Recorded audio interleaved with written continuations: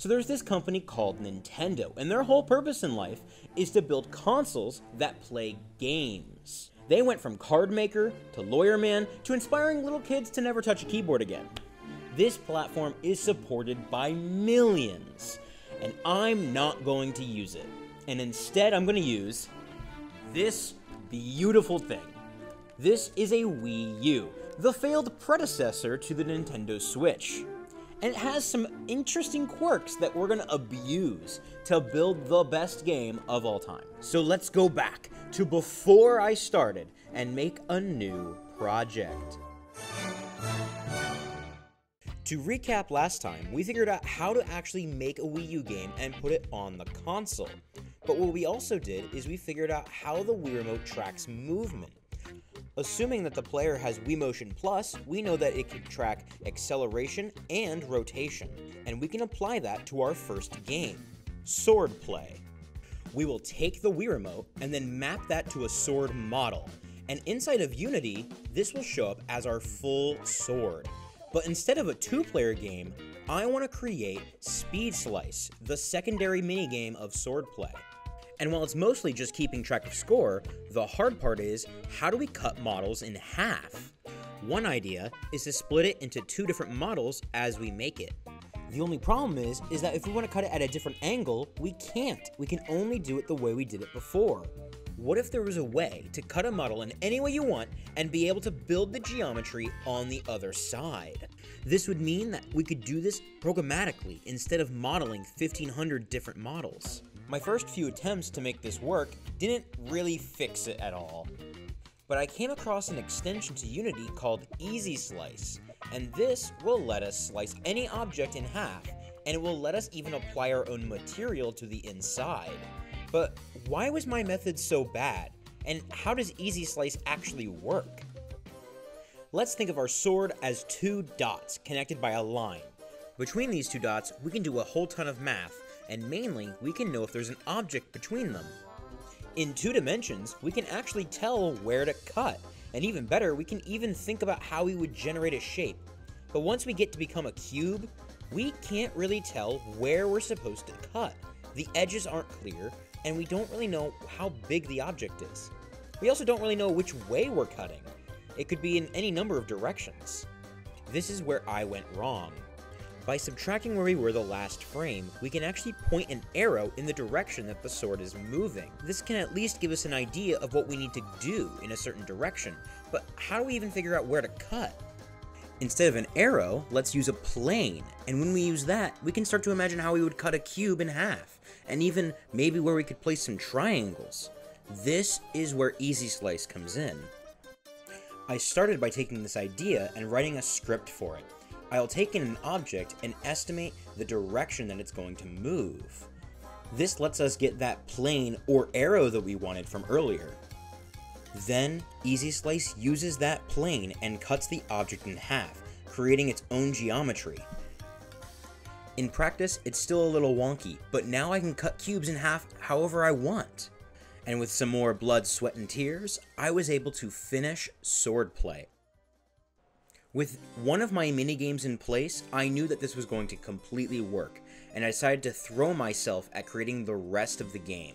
I decided to start by remaking the main menu from before, and I turned it into this gorgeous masterpiece.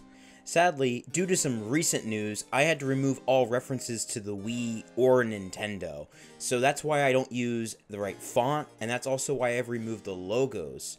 But we can still make a decent game if we just don't steal. So with that in mind, let's move on to wakeboarding. Last time, I didn't even get to make the wakeboarding game, so I'm thinking that we should steal the controls from Mario Kart and map them to the Wii Remote. Looking at our Wii Remote again, we can see that this one axis is what we need to turn left and right, and when there's a high value we go left, and when there's a low value we go right.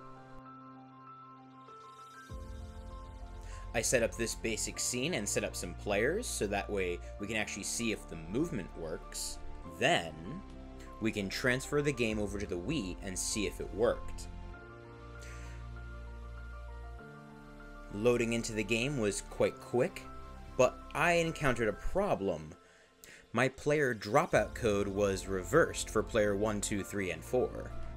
I decided to just do a whole overhaul of the game and load it up when I was done.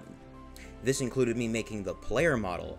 Then, off of the original concept, we can create sharks and people to collect. In the end, this one looks bad, but I really like how it plays and how it feels and how the actual controls make it feel like a Mario Kart game, even though it looks pretty terrible. With that said, I now have 2 fully completed games, unlike before where I barely had 1. So next up on the list is going to be Archery. Now, last time we actually 3D printed a gun and made a whole game around it, and it was actually pretty good. And we're pretty much just going to give it an HD remaster real quick. Give it those same graphics, a skybox, and post-processing, and that way everything's going to be kind of tied together with the other games that we've made so far. I also removed Matt in favor of a free Kenny Assets model, so that way I don't get sued into the ground by Nintendo.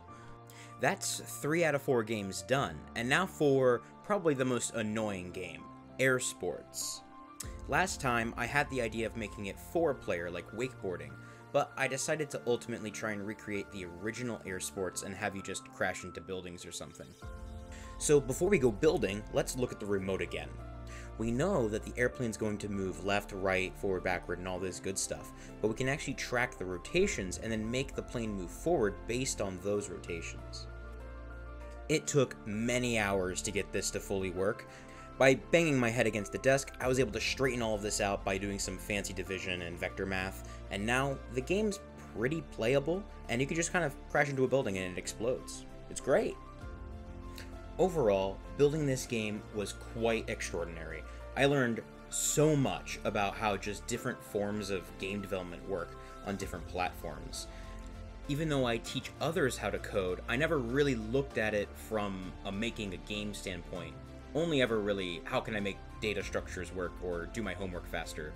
Not really actually make something cool. Maybe a game jam, but nothing more than that. And learning about the APIs and how the controllers work and all of this crazy stuff working together to make something cool.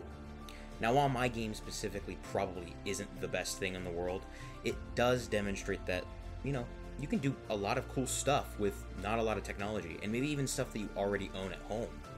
So this is where you get to go play my game and yell at me about how I'm wrong. Over on itch.io, I have the built version of We Are Resorting to Violence for you to download and play. You can just do it. Then, if you're a more technical person, you can try and go see my code over on GitHub and see how wrong I coded in such a horrible way.